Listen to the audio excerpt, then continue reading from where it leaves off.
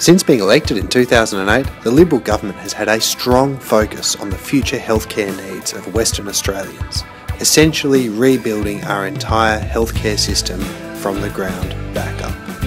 When we talk about future healthcare needs, there is nothing more important than the needs of our next generation. That's why today I joined the Health Minister in opening a brand new 37-bed paediatric ward here at Joondalup Health Campus. This new ward was built with the generous support of Telethon and through a partnership between Ramsay Health and the state government. This is another step forward for a growing region with a growing hospital.